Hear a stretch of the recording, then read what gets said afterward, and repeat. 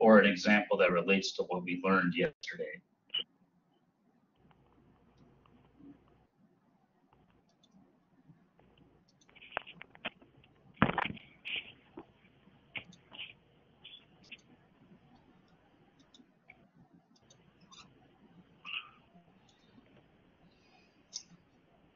All right, so suppose that we have a rectangular prism, and of course, this is usually the way that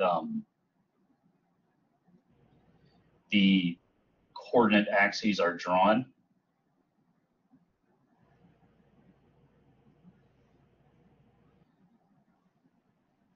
X, Y being in the plane.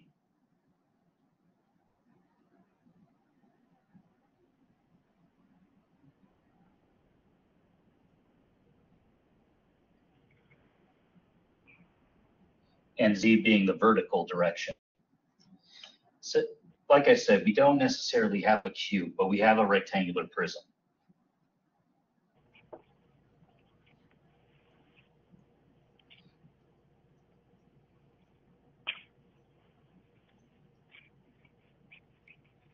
Excuse my very poor drawing.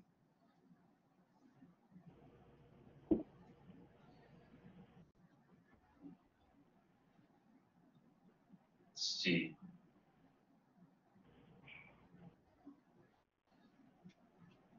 This side is going to have a length of 3. This side is going to have a length of 4. We're going to figure out what the length of this side is. And if we draw another sort of diagonal that goes from, that doesn't stay at the same elevation, we'll form a new triangle with 2 vectors on the sides, of course. And we also want to eventually find this angle right here. So I forgot one thing. This side has a side length of root 11. So the first thing I want to do is find the length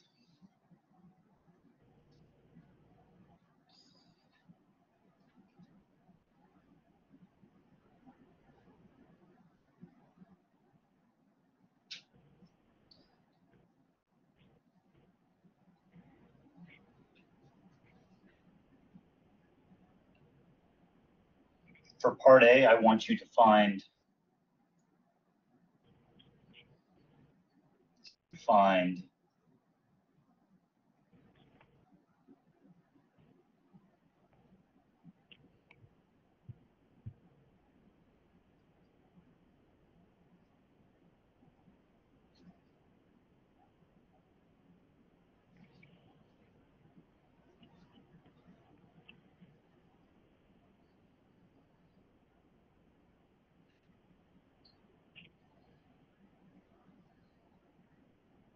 of vector A.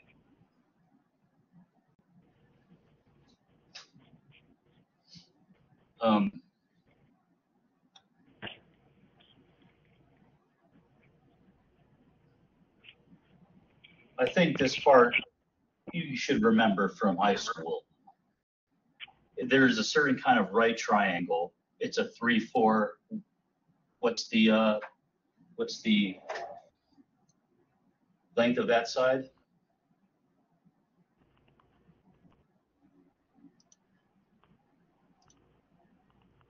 All right, 5, right on.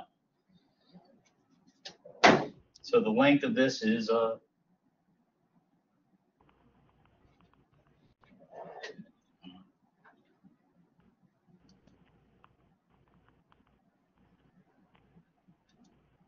the length of this is 5, which, since these things only, this vector A only has an X and Y components, what are its X and Y components?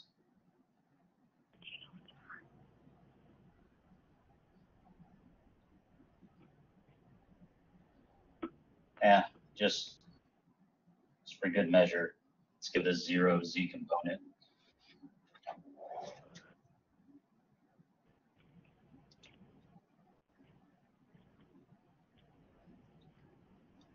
All right. Someone says 3 and 4. They are correct.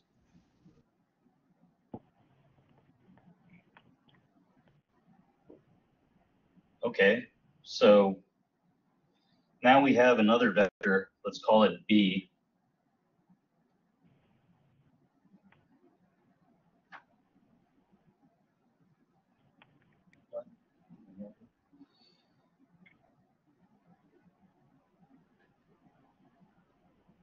Let's go to regular blue. Let's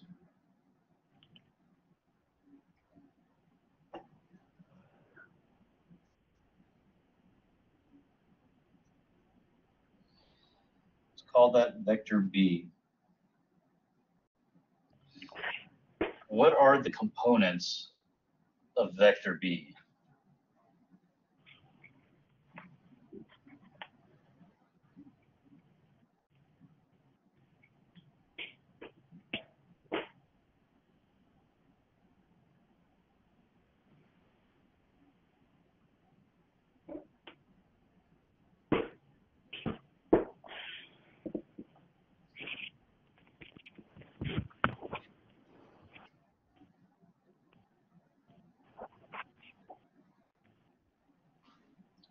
Square root 11 is right.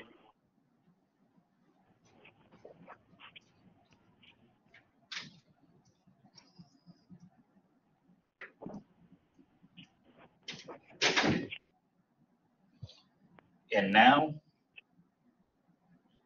for something we learned yesterday.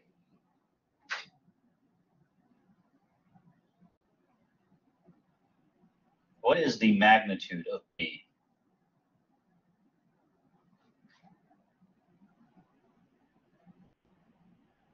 Can anybody tell me something we learned yesterday that tells us how to find the magnitude of a vector?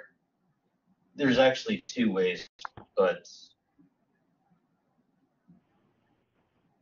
there's an easier way.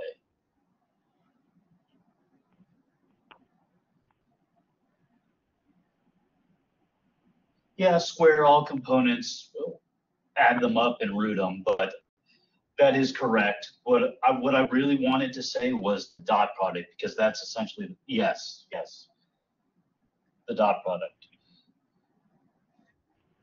So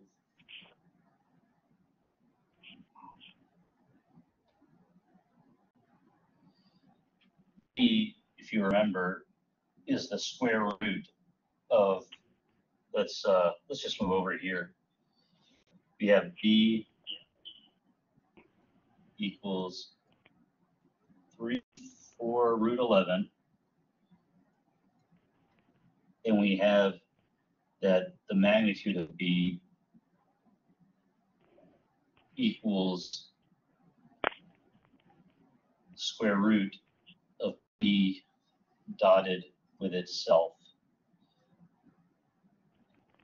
which I'm going to write as 3 times 3 plus 4 times 4 plus root 11 times root 11, which is going to give us the square root of 9 plus 16 plus 11. Whoa, who picked this problem? For the square root of 36, pretty good choice. Oh.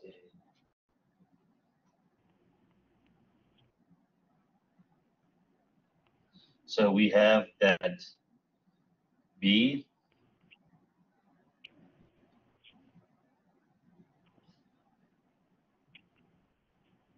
is equal to that component-wise, and its magnitude is equal to 6.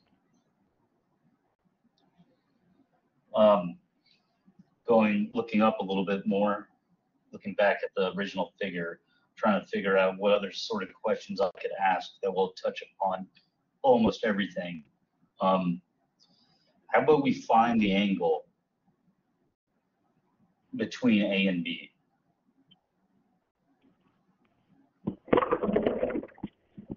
This this is also either a dot product or a cross product thing. You know what? It could be both. You can do it either way.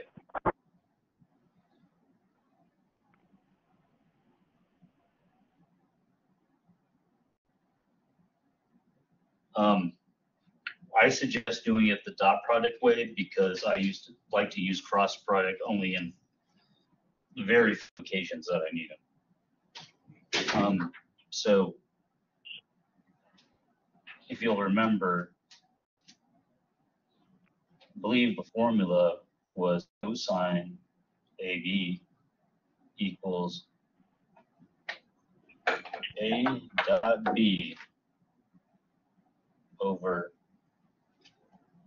magnitude of A times the magnitude of B. Okay, so we have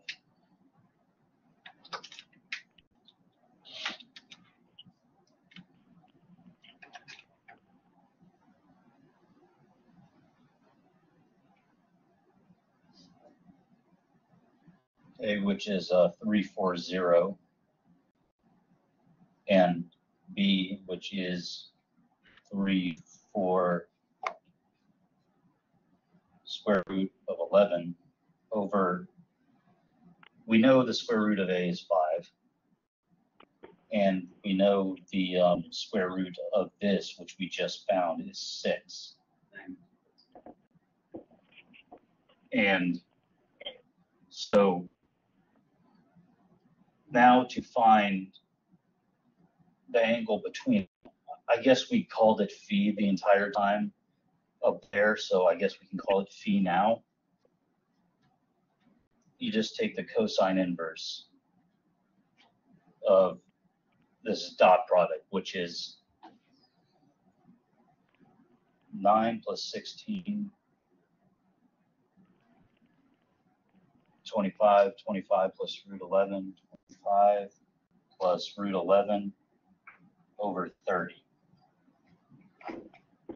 When I do that, I get the following. Make sure you are in the appropriate unit system mode. I'm going to answer it in degrees, but more often than not, you'll be required to use radians.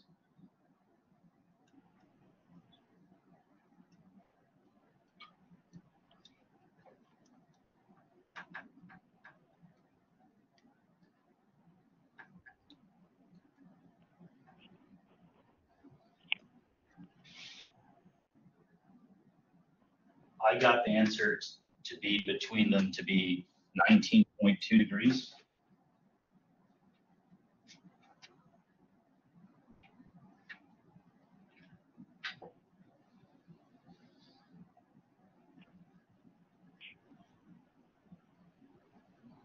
So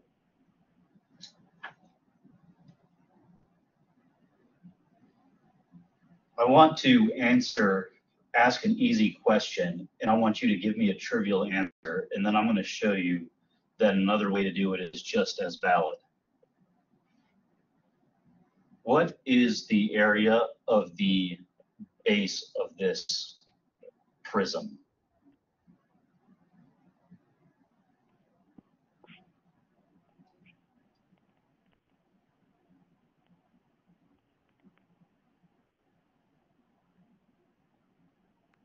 Oh, Surya.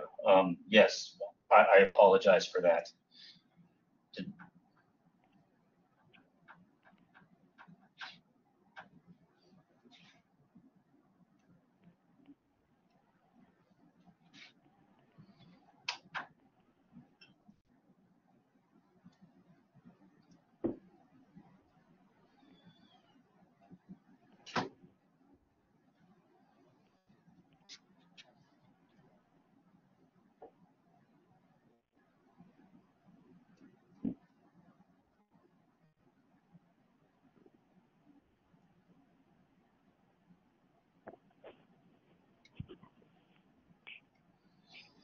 I got 33.55 degrees. Is that what everybody else got?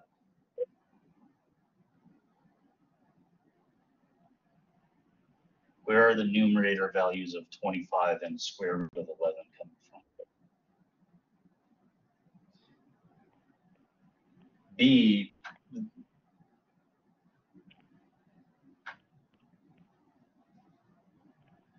well, the root 11 is gone, but 9 plus 16 is 25. 3 times 3 plus 4 times 4 plus 0 times root 11. Oh, you got the vector components again. For B,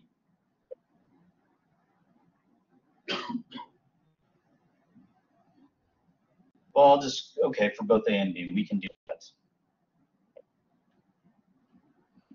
Well, I gave you the length as 3 and the other length is 4. You travel 3 along the x direction, 4 in the y direction, and 0 in the z direction to get the components of A. So it only has an x component of 3, a y component of 4, and a z component of 0. However, B has the same x and y components as A, but it's also lifted vertically. A value of root 11 to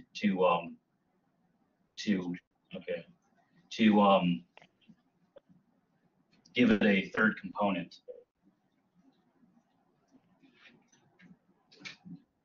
Yes, this operation right here, it is 3 times 3.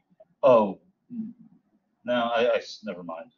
Plus 4 times 4 plus 0 times root 11. Okay, so my last question before we get on to new stuff today is, what is, going back up to this figure, I want to know what the area of this, let me choose a color that will, I guess, maybe that's, what is the color of this yellow base?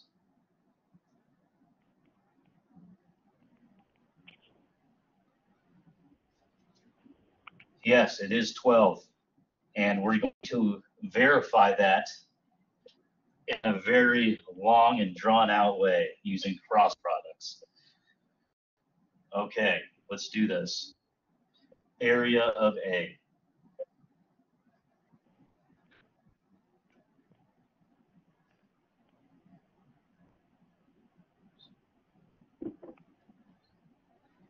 Well, let's call this vector C.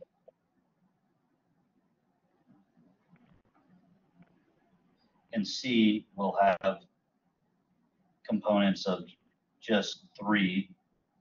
It will be 3, 0, 0. And then let's call this other one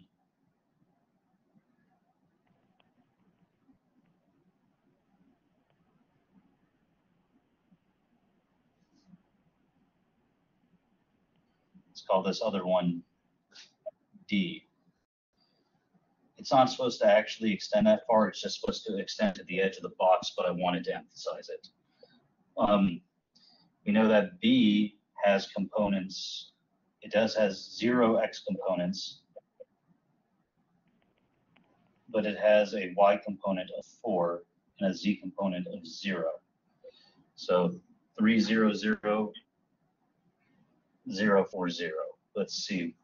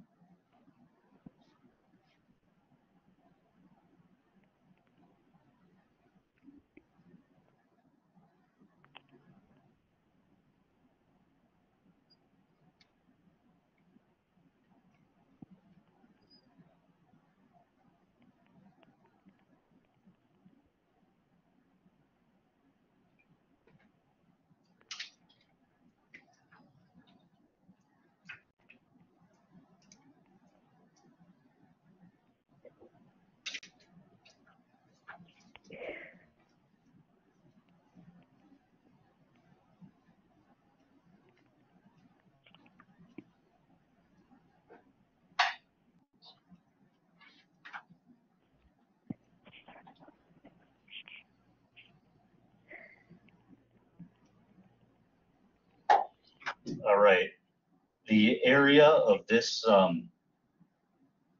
parallelogram subtended by vectors C and D sharing a common tail is done by taking the cross product. Let's call this region,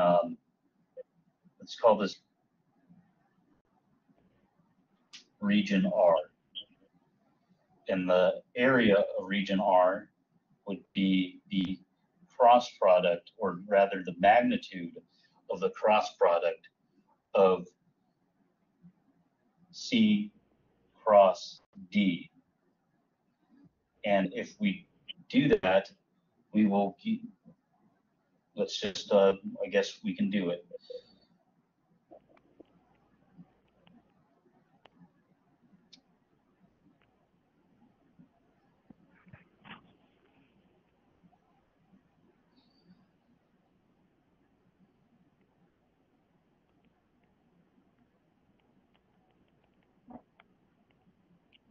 Okay, let's,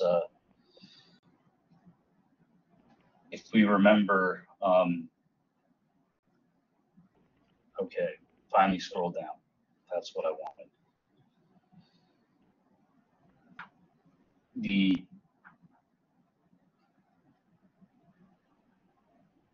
I'm going to call E the cross product of C cross E, and I'm going to set it up so that we can compute the cross product like we did yesterday using the determinant setup.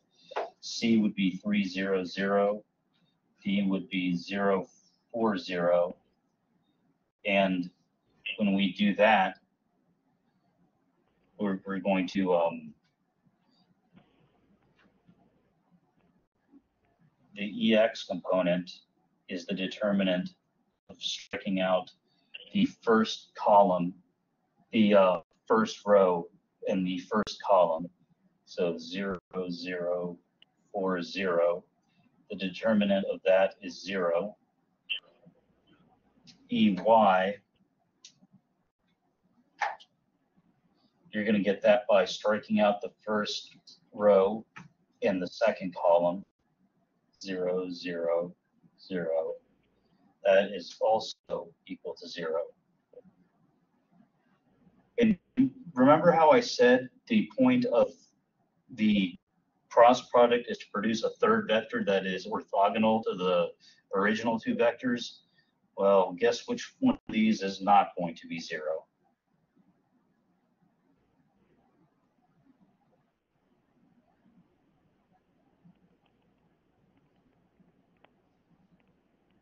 Sorry about that.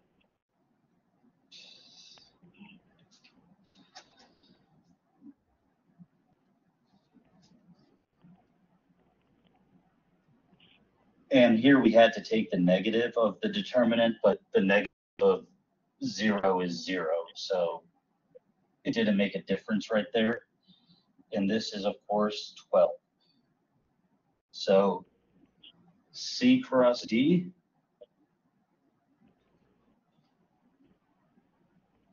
equals 0, 0, 12. And we could draw it up there if we want, but I think it would be all right if we didn't. Is there any questions about that?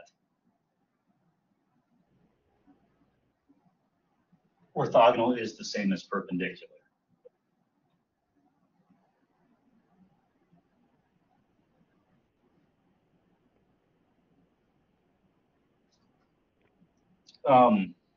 You might ask yourself, well, why would you use the cross product, such a complex tool, to do something so simple?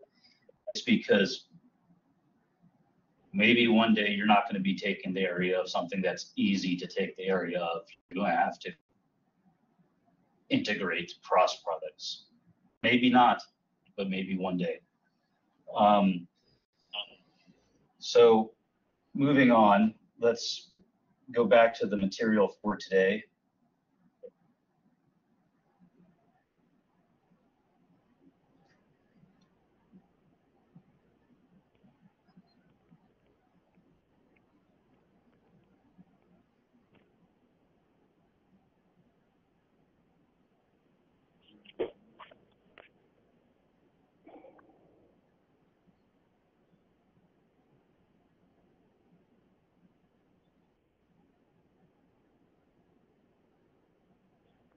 Can you see my, yes.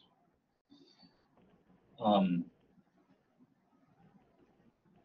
you see my PDF? Because I can't. Somebody's sharing. It says Omar Azami is sharing content. Yeah, but I don't think you're sharing the wrong thing, I think. Post, okay. Yeah, I need this.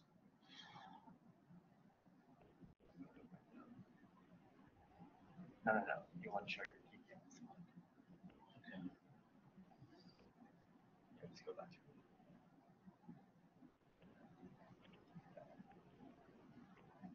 it. Okay. Sorry about the technical difficulties there. Moving on. I just went through all the stuff that I said I would save space for later. To review, scalars are distance and speed. Vectors are displacement, velocity, and acceleration. I'm going to go over what those mean and how they're similar yet different. I'm going to go over it slide by slide.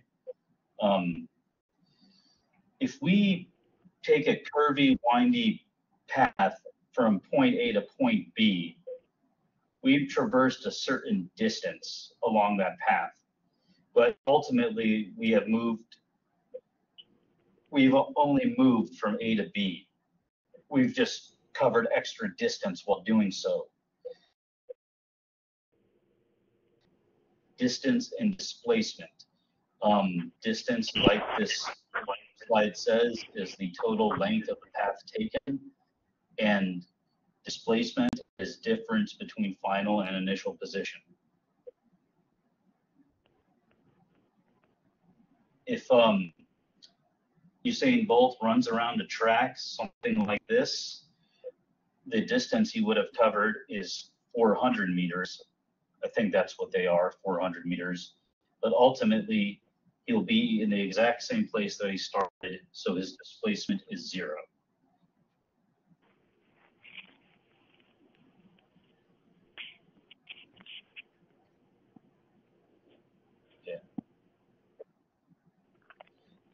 I guess we should talk about speed versus velocity. As you can see here, I have a similar picture. All we're doing is dividing it by an interval of time. And if you've taken calculus or you're going to take calculus, there's a process called taking the derivative where that delta t, that time duration, shrinks and you get the position or the speed instantaneously at a given time. But that's not to scare you. That's not to throw a bunch of things in your face. That's just to let you know that it might be something you'll encounter.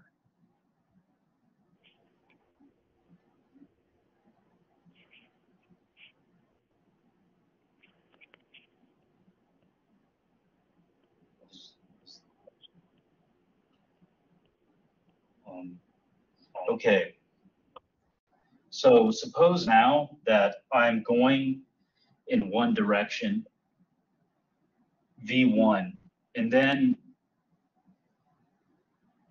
I turn almost at a right angle and start walking in the other direction, V2. And I want to know my acceleration. The acceleration is the change in velocity divided by the change in time. And of course, in calculus, this is a limiting process.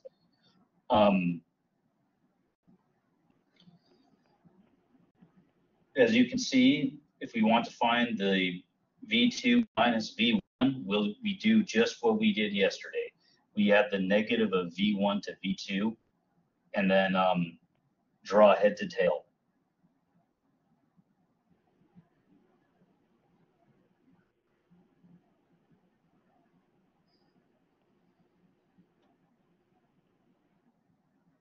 I want to give you a special case of gravity. When you throw a ball up, gravity is always pointing down. It is empirically measured as negative 9.8 meters per second squared, and it points down towards the Earth.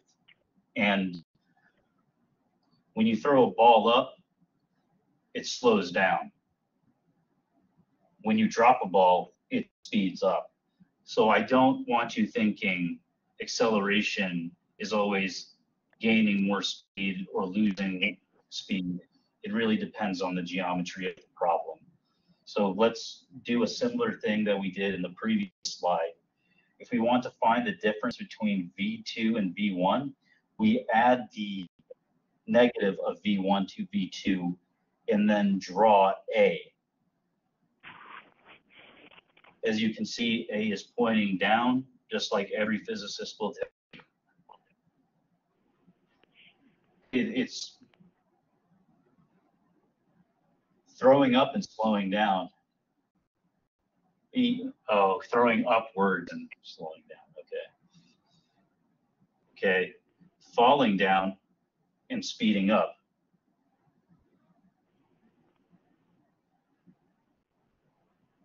That is a hard question. I don't really know the answer to that question.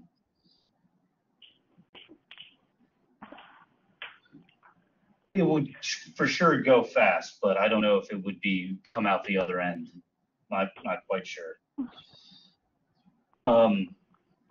So when we drop a ball, at first it just releases from our hand and it goes this tiny little speed downward, and then it gets faster. Every second, it gets 9.8 meters per second faster, or slower, depending on which direction you're going. So if we wanted to find acceleration, which is the change in velocity over change in time, we again would do V2 minus V1 and draw A. And then you'll see in both instances, A is pointing down. And with that said, I didn't want to spend too much time on this. I wanted to get to the problems, but before we do the problems, we're going to have to derive some equations.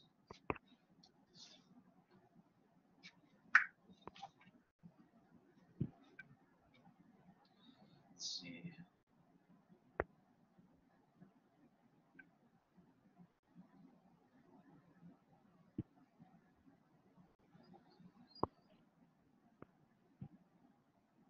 Okay. Okay.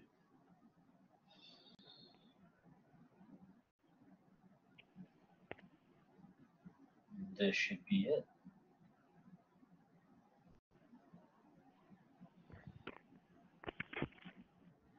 No, I wanted to share one note.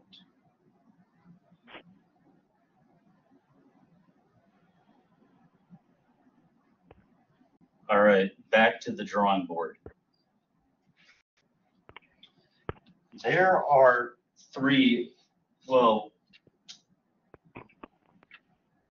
let's say 5 equations that are used to describe motion where acceleration is constant.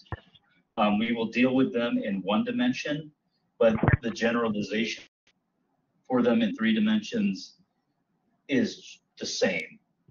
Each component has a dimension of acceleration or velocity or position, et cetera, et cetera.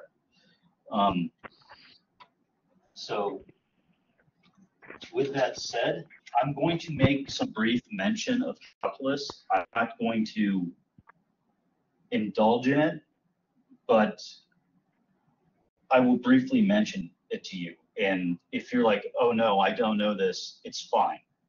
It will be fine. You don't need to.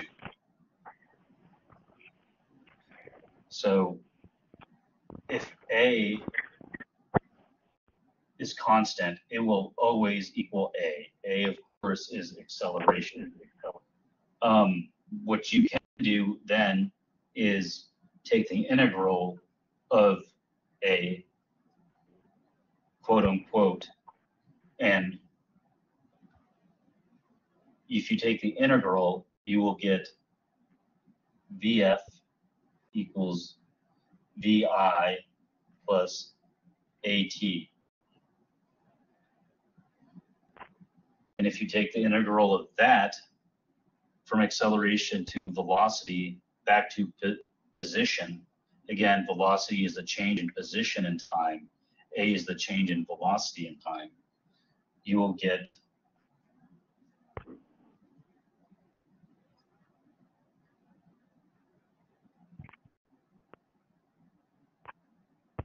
I'm going to call it V naught instead of VI, and S naught instead of SI.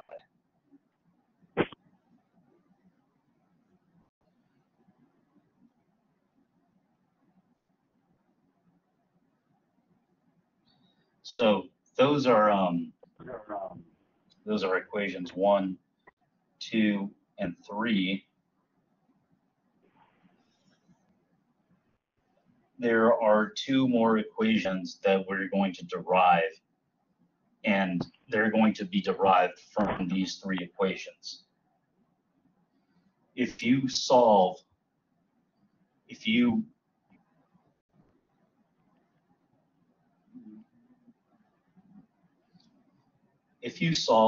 solve 2 for A, you will get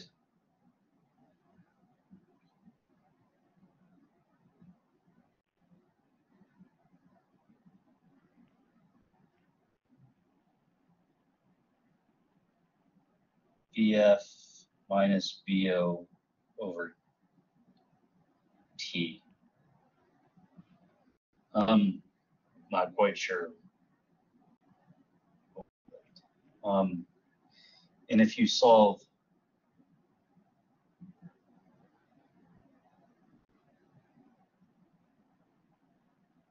if you plug that into 3, if you plug that into 3,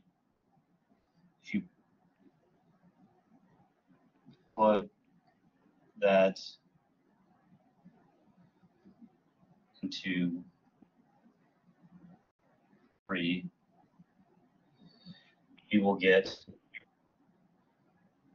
SF equals SO plus VOT plus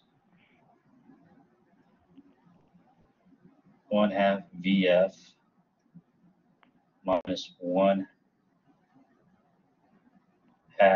VI or VO. All of that is over T, and then you have a T squared, so all of these will be T's as well. And then when you do that, you will get SF equals SO plus 1 minus 1/2 is just plus a 1/2 VO plus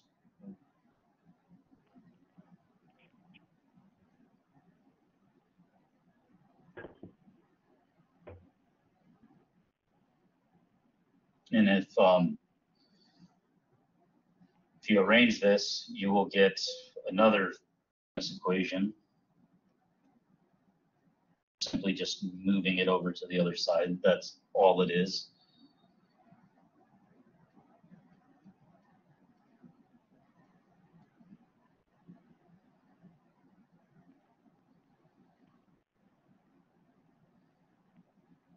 Over 2T. And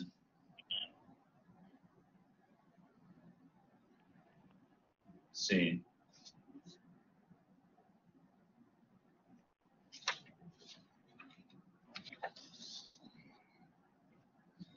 if you then solve 1,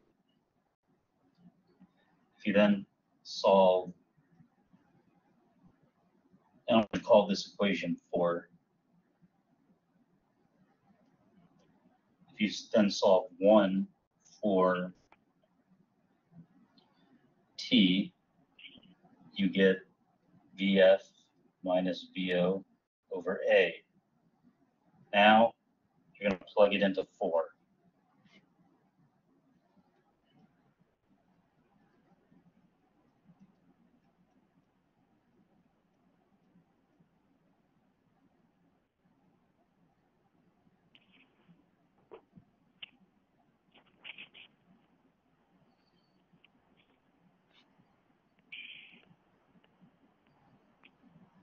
we get SF minus SO equals VO plus VF over 2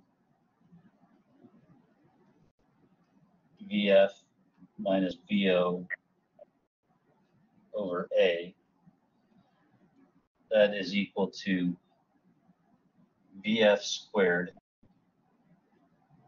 minus VO squared over 2A,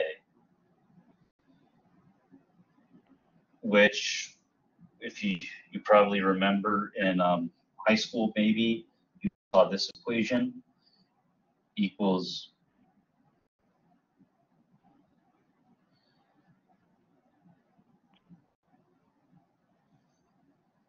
let's call that equation call that equation 5.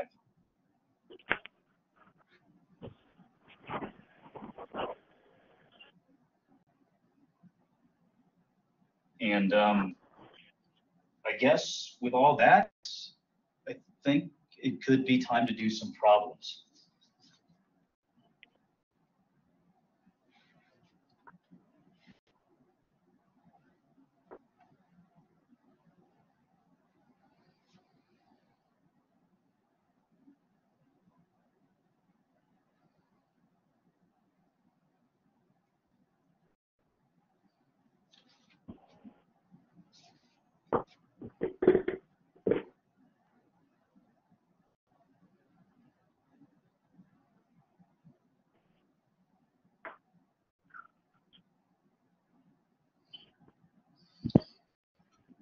This problem, it's written this way. I did not come up with it. I do not know anything about antelopes, and I have no idea why they would have a constant acceleration, but apparently they do.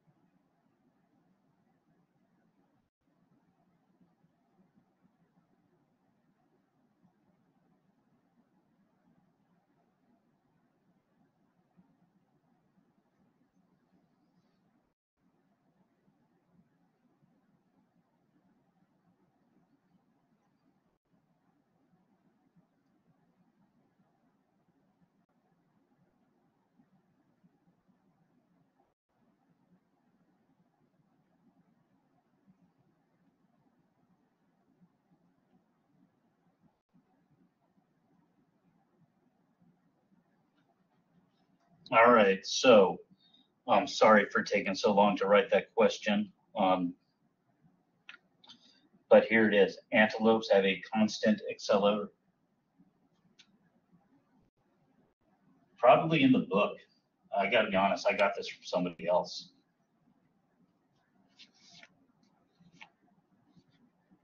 It covers a distance of 70 meters in 7 seconds with a final velocity of 15 meters per second. Okay, so out of all the 5 or 6 equations, which one do you think we should use?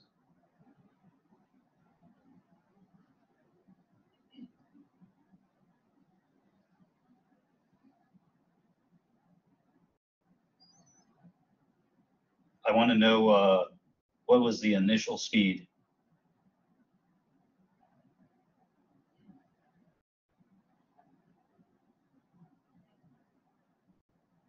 And there was one more. We can't see this, I guess, so they can all fit on the same page. It was VF squared equals VI squared plus 2A delta S. 5.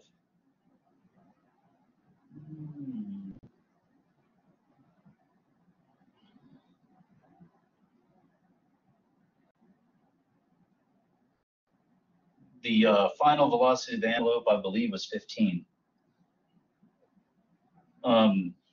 So we know, if we look at number 1, equation A equals A. Well, that's the most obvious statement you could possibly think of. It's a constant thing. It will always equal a given value and be that value forever and ever. We do have his final velocity. We do have his initial velocity. That's what we're trying to find. We do have t, but we don't have a. So we can't use number 2. 4, I like 4.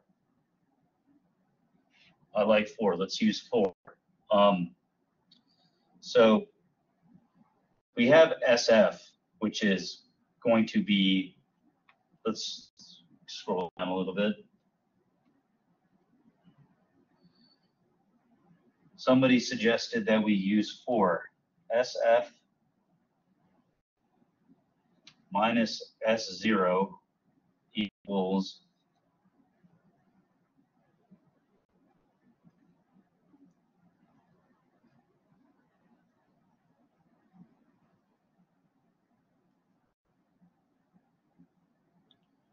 T. So yes, we can. If we solve this, we will get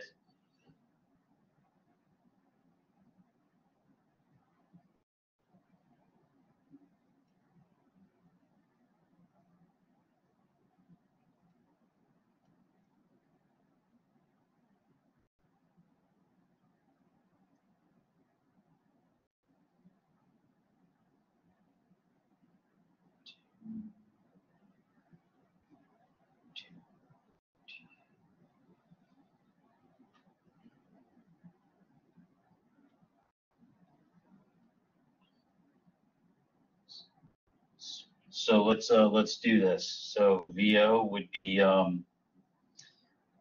did get 5, yes. So whoever got 5, seems like many of you did a great job. But let's just complete these notes. 2 times the final position, I'm just going to call that 70, and the initial position, I'm just going to call that 0. And it happens in 7 seconds. And then we have to subtract 15. And yes, we do get VO equals 5.00 meters per second. All right. Now we want to know A.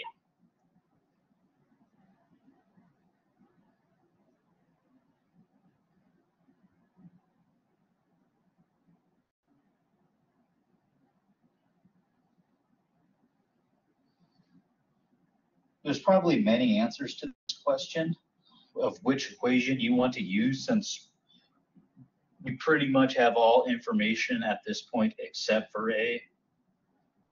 So I'm thinking we could probably use any one, but after a while, you'll start to have a preference.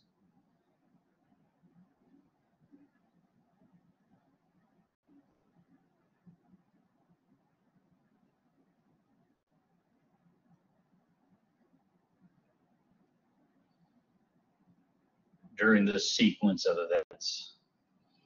Let's see. Let's go back up to the original equations. You know, there's only 3 equations which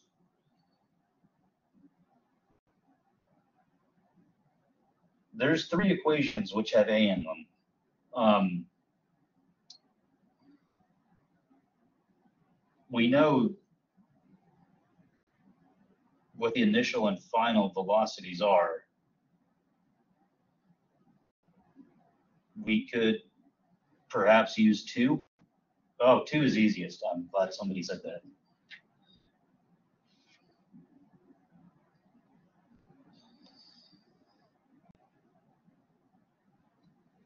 Okay. So from VF equals VO plus A delta T, we have that, what is it? A equals VF minus VO over delta T. Would you look how easy that is? Well, the final velocity, I believe, was 15. The initial velocity, I believe, was 5. And this happened over 7 seconds, equals 10 over 7 seconds, equals 1.43, I believe.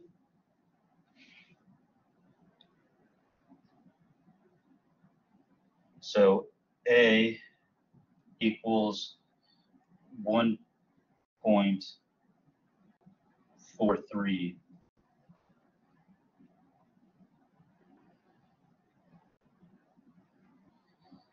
meters per second squared. Okay, so let's, that was the first problem. Now we're going to talk about a man who's going to throw a ball off of a cliff.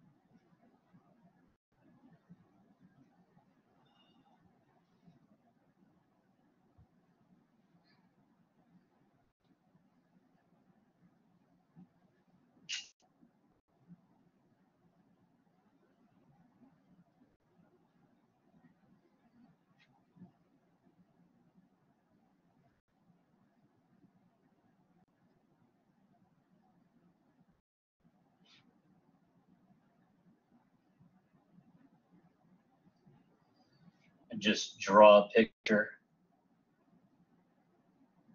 He's 40 meters off the ground.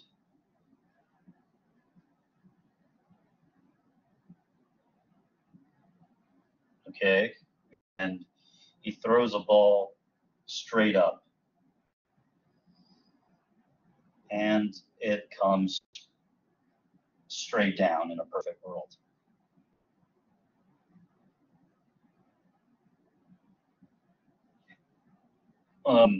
The first thing I want to know is what is the time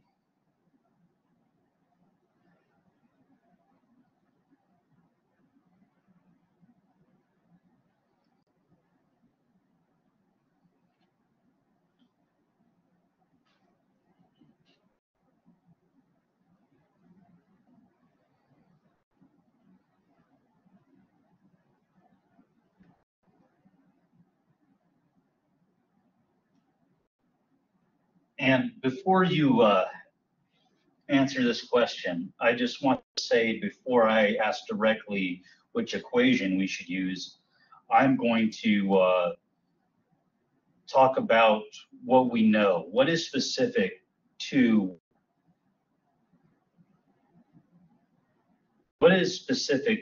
when the ball hits the ground? How would you describe that condition?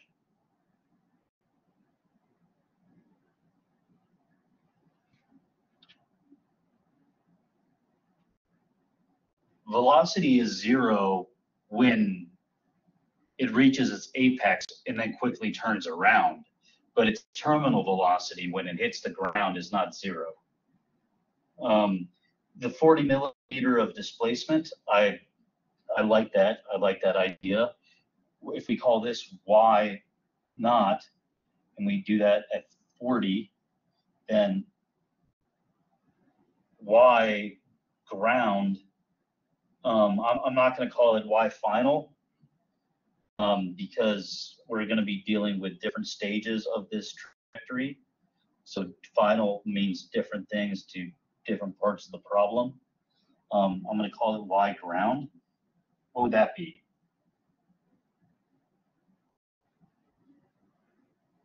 Zero, yes. Okay, so going up to equations 1 through 5 again, which one should we use?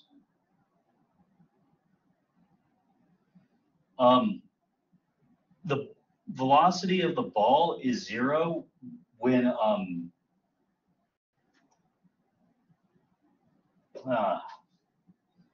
mean, not to sound vulgar, but like if you believe the velocity of a ball is zero when it hits the ground, I don't think you take me up on your bet to like throw a ball at your face when you're on the ground. Sorry. It reaches rest eventually, but I'm talking about like right before it hits the ground.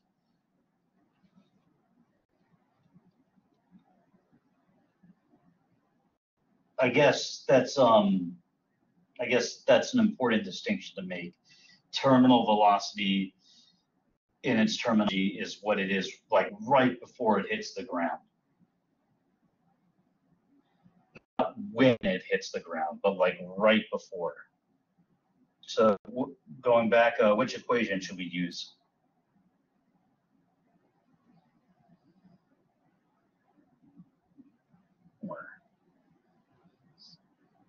Seeing lots of fours here. Hmm.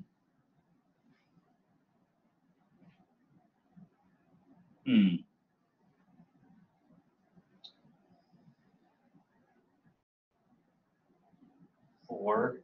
I was going to use 3, but let's try both.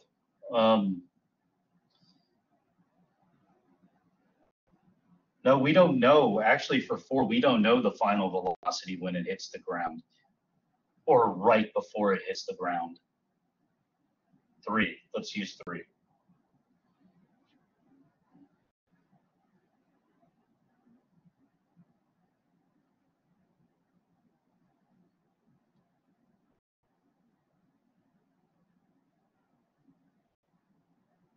Okay, how do you? Okay.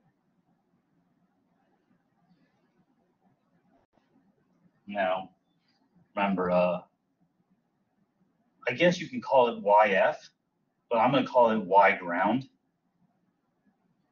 That is going to be equal to the initial height plus the initial velocity in the y direction times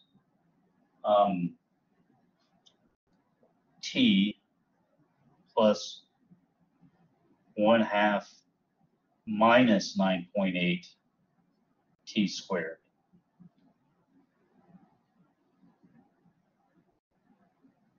Yeah, 3 for gravitational acceleration works great. So we can solve this. We can do 0 equals minus 4.9 t squared plus 5t plus 40, and we can do the whole quadratic formula, but you're going to get a t negative without actually doing it, unless somebody really likes to do the quadratic formula. What is the difference between y and y not? Are you talking about this right here, where I have my where I just scribbled? That's not y not y. That's v not y, and it's meant to be the initial velocity of the y direction. No worries. Thanks for asking. Going back to trying to solve for t, we have a quadratic equation. We could use the quadratic formula, but when we do, we're going to get one that's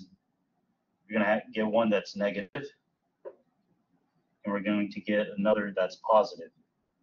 So which one are we going to choose? Yes, positive. Because to say negative time, I guess it does make sense, but why are you going to ever watch an event take place and start your stopwatch at 5 seconds instead of 0 seconds? That's just me. So when we do use the quadratic equation, we get t equals 3.41 seconds. I guess we should call it t ground because, like I said, it's not about final, it's about the different stages. Okay, for part 2 of question 2, I want to know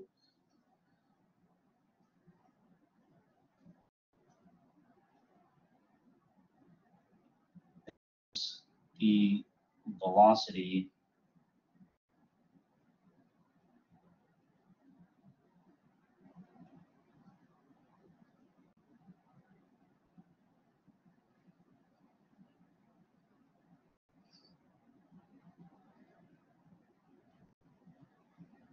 and I'm glad somebody brought up that question about why the velocity isn't 0 when it hits the ground. It eventually will be 0 once the ground brings it to rest, but usually in these questions, in this context, it means the speed of the ball right before it hits the ground. And I reminisce on when I started learning physics, and that was one thing that actually tripped me up as well. So thanks for asking that question. Velocity before it hits the ground. Okay, so let's go back up to these equations again.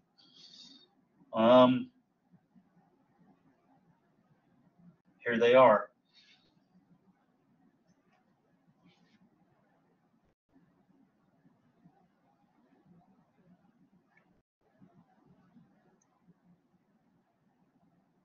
We have two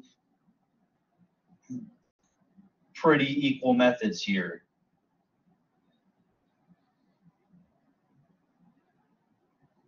So, 2.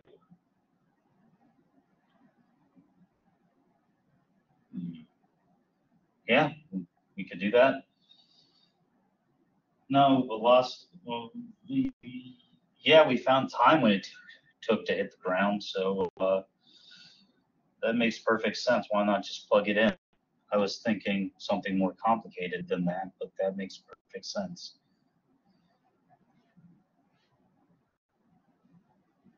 VF equals, let's call it Y, VFY, or let's call it V ground Y.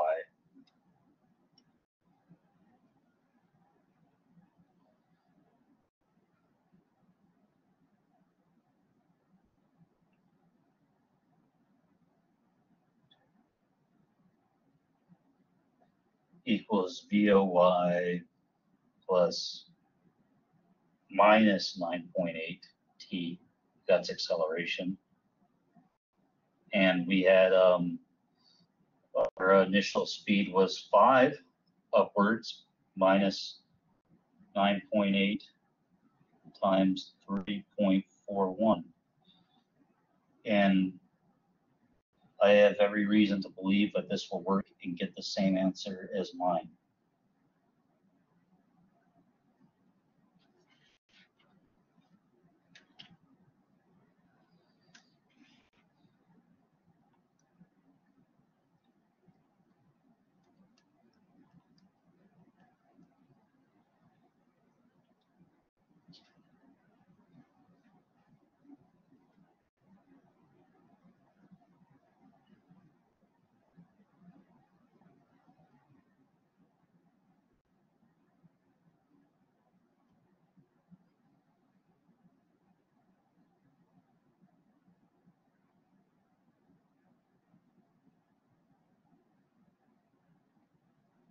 Actually, I'm not sure this one. This one is, actually it works, never mind, it works.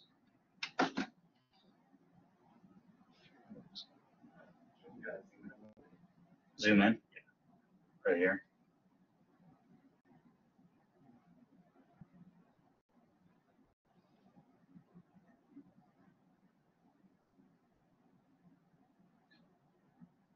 All right, and for the very last question, we're going to end a little bit early, but if there's anything anybody wants to ask me afterwards, I'll stick around. The last question is, see. Oh, okay. Well, okay, let's do that. I didn't even write the answer to this. I just said it works. So I apologize for that. I got 28 point minus 28.41. Let's meters per second. It's obviously traveling in the downward direction. Another way was the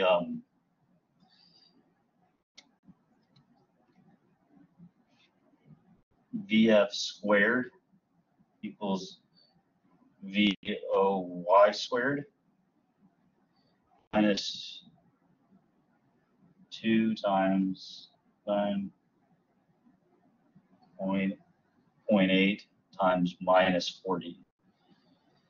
So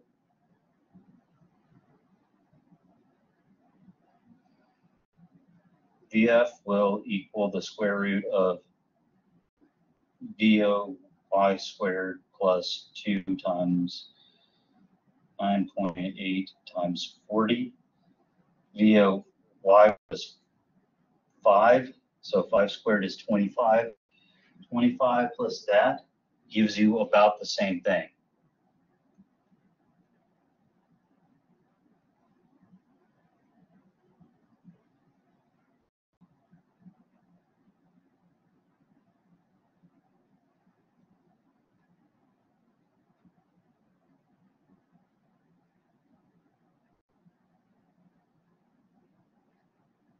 I would stick to calling downwards the negative direction.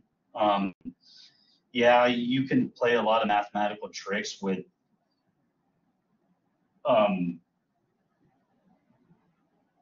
getting the correct answer based on interpretation, but the point is to be speak the language everybody else would likely speak, and most people would refer to down as the negative direction.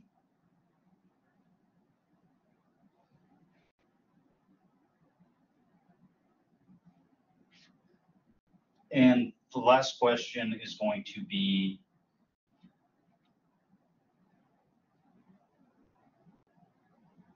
highest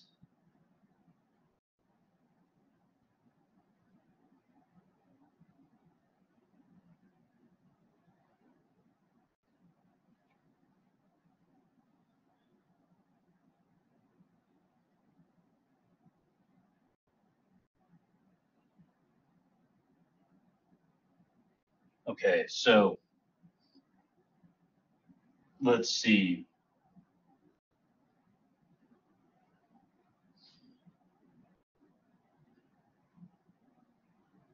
remember when somebody earlier said today that is the velocity of the ball 0 when it hits the ground? It eventually becomes 0, but I said something around that time.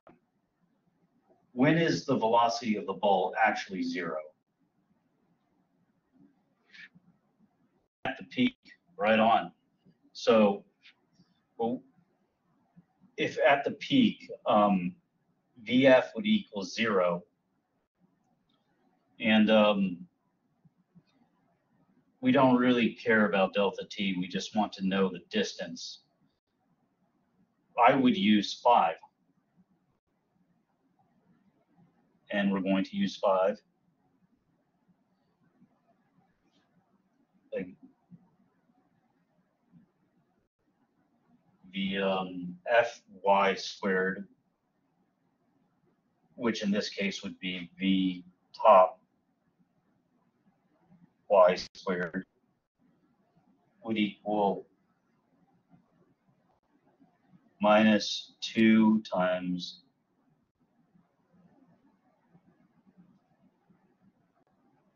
minus 2 times 9.8 delta H, or call it delta Y. That's comparing when the ball was thrown up to when it reaches the top. So let's we know this is 0. I mean, we know that the velocity at the top is 0.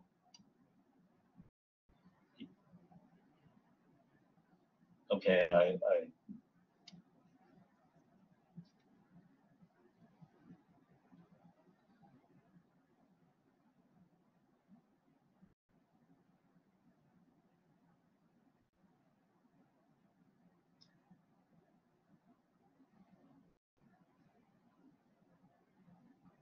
so what we have here is that delta Y would equal V at the top, we know is 0. We know that VO at the bottom, when the guy begins to throw it at the top of the cliff, is 5. So we have minus 25 over minus 2 times 9.8. And that gives us an answer of 1.27 meters. There's something wrong with this answer. What have I forgotten to do?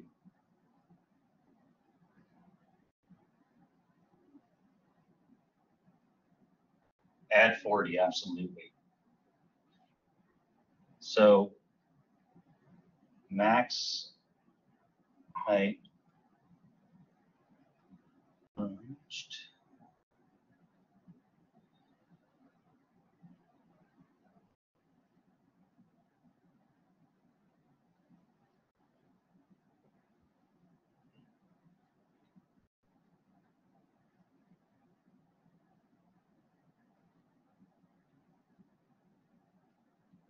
Delta H, delta Y really does not matter.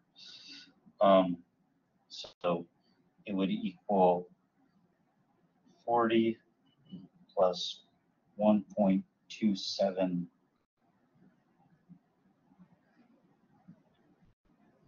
meters. 1.27 meters.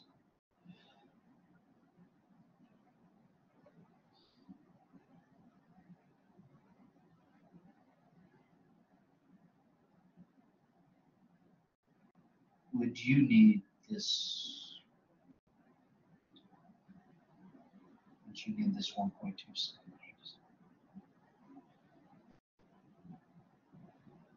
It's always accelerating due to gravity. It's just whether gravity is speeding up or slowing it down.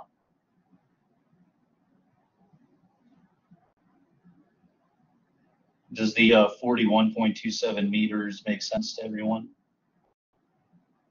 Okay. Yeah, that is correct. It doesn't. It takes some time to reach its peak and then start accelerating downwards. So the guy throws it up 1.27 meters from the cliff he's standing on. It slows down to 0, and gravity starts to speed it up as it falls from its max height.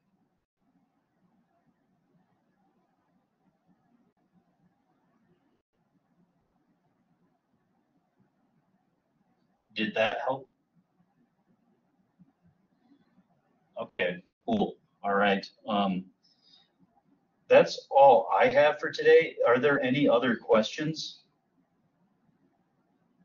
Which formula? The H max? Oh, I guess I didn't make it up. I'm just saying,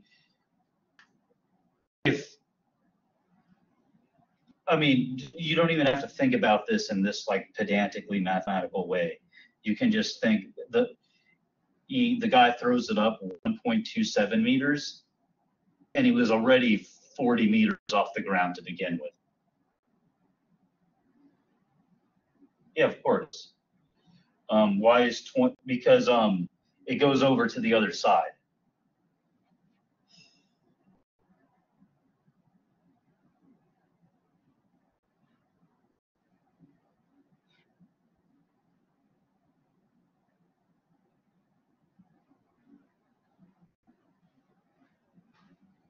All right, so I think that is good.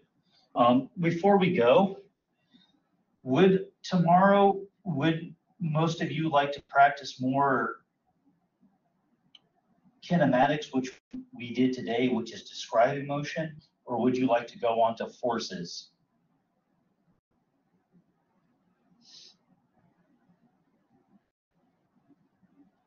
Forces, all right. Well, that says it all. Okay, forces, we're doing forces tomorrow.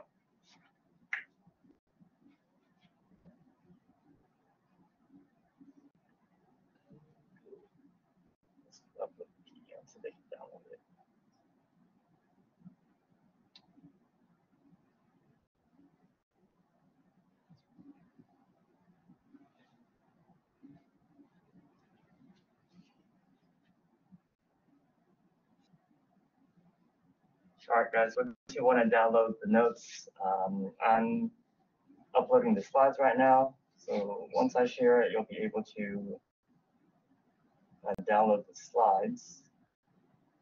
And then if you give us a couple of minutes, we can get a PDF of the work and OneNote. Yeah, so give us a minute for that.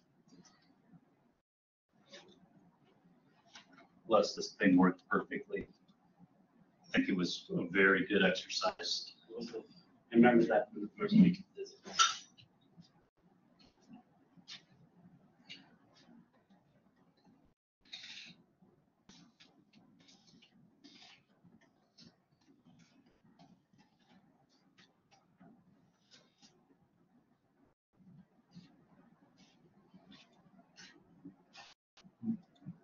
What is this called? The world's most gigantic OneNote pad? Like, is this just like the answer to the iPad right here? Like, is this just a larger version of Microsoft's iPad?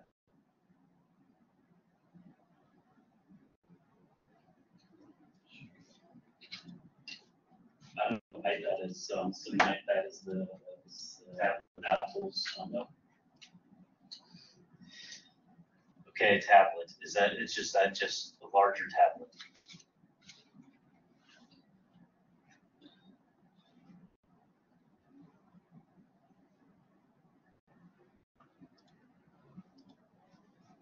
Thanks for remembering to record it.